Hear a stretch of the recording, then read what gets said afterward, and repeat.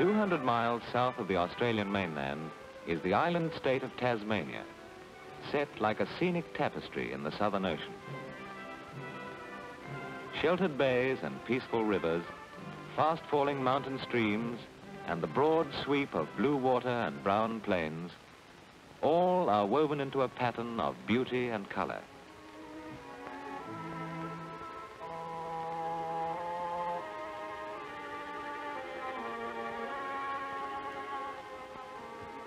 The capital of the island, Hobart, is a gracious city, peaceful and quietly moving.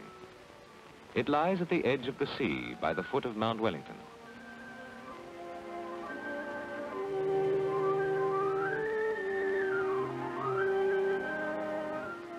Its homes, its churches, its old stone buildings rest easily between the two, dreaming in the mellow southern sunshine.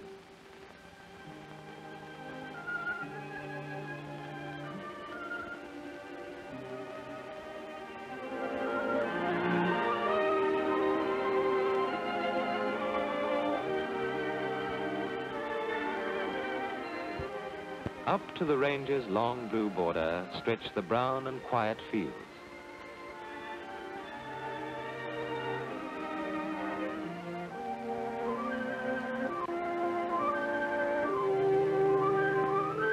Sunlight freckles leafy pathways. Sunlight warms the sloping hills.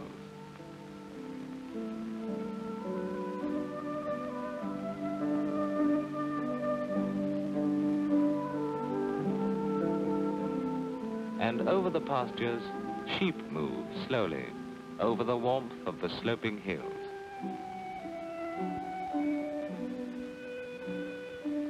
Like silver threads shining through the pattern of Tasmania's tapestry, streams wind down from the mountains to the sea.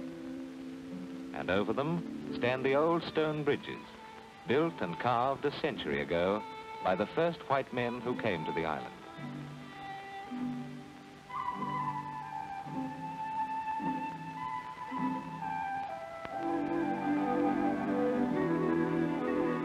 These early settlers planted and cultivated the fields and built their homes, bringing to their task a deep sense of religion and family loyalty.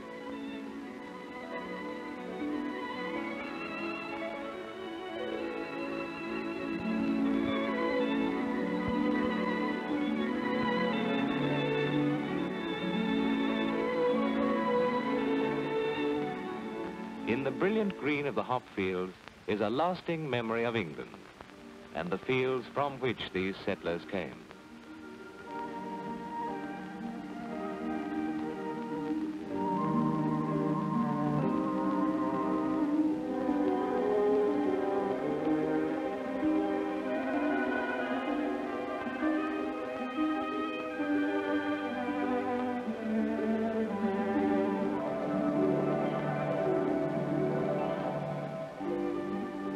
Beyond the fields, the mountains lie, thrusting blue-clad shoulders to the sky. Proud and imperishable, their age-old grandeur suffers men to look and love, but not to conquer. In the shadow of the mountains are the little towns, serving the pastoral areas of the valleys and the coastal plains.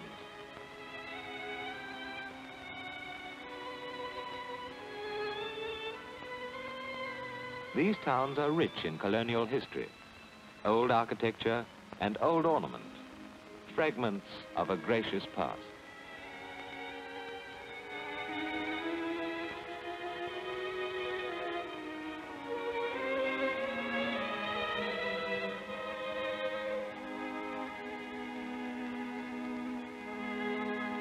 Inland, towards the center of the island, the colors and the contours change as the roads climb into the mountains.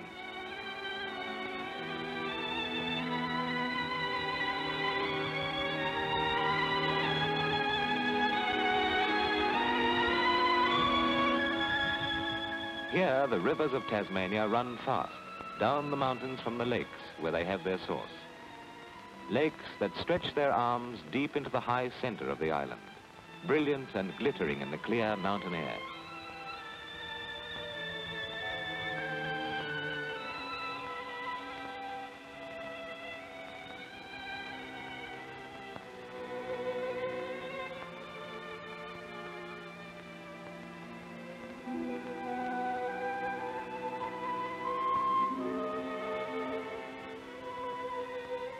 The lakes bring fishermen to match their skill against the cunning of the trout.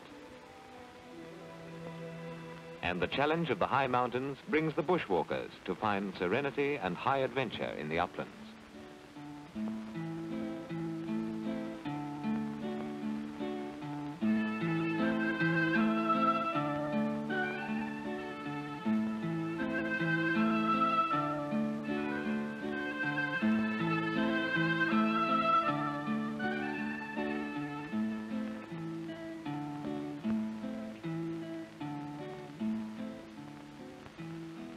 Industry, too, has its part in the pattern of Tasmania's tapestry. And lakes and rivers provide the water power for the island's great hydroelectric systems.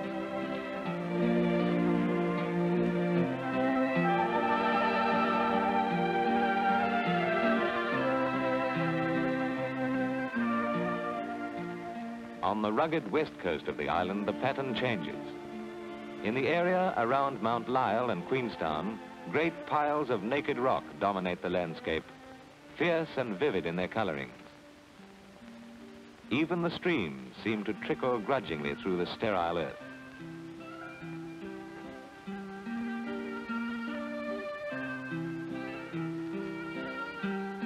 Copper is mined here, and the hills are left denuded and bare. Queenstown itself stands in a space carved out of the mountainside. It is not a pretty town, nor a gracious one, but has a character of its own to match the rugged landscape that it serves.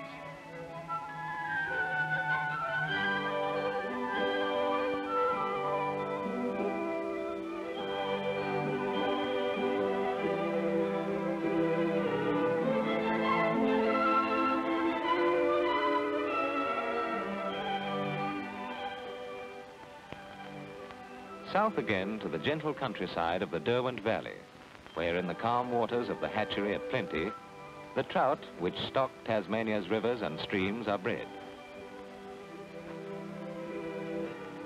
From here they go to the lakes and streams to provide sport for anglers. Every year, a unique natural phenomenon known as the Shannon Rise brings fishermen from all over the world to Miena Dam on the Shannon River.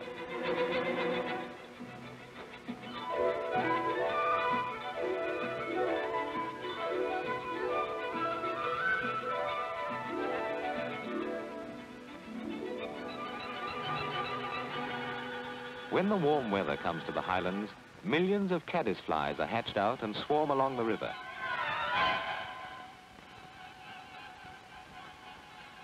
For the trout, there is food for the taking as the flies cover the water and the riverbank like a living carpet. This is the Shannon Rise.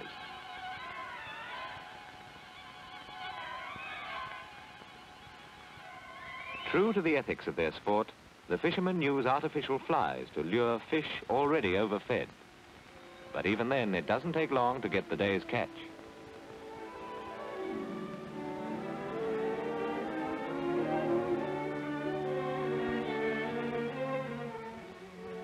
And the day's fishing done, it's home again across the water, following one of the many lovely threads that run through Tasmania's scenic tapestry.